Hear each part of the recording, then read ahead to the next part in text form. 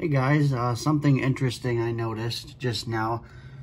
Looked at my 12521 here and saw that the time it said was 2:44 a.m.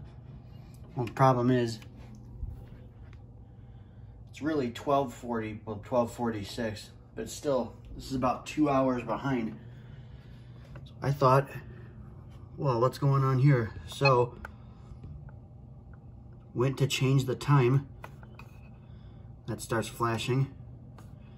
I go to change it back, it goes to 1 p.m., then 0:44 p.m.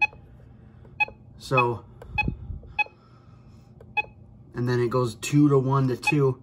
So I figured out what happened here is that this spot right here, on the, whatever you want to call this, the display, this spot went out. It's just not registering, it's not working anymore.